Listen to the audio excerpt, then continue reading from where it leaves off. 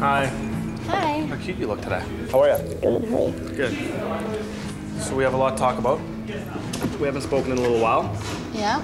My main concern the last time was that you were late. Jordan, I don't see you having any meetings out of my area. No, we're gonna start doing that actually. We are gonna start doing that.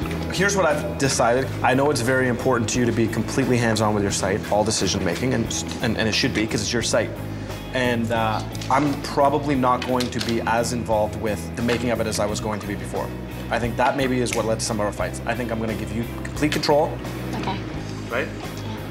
You need to shoot as much as possible because my involvement can only start really once the content is shot. Yeah, so then we can start putting it together. Right, exactly. Give me a hug.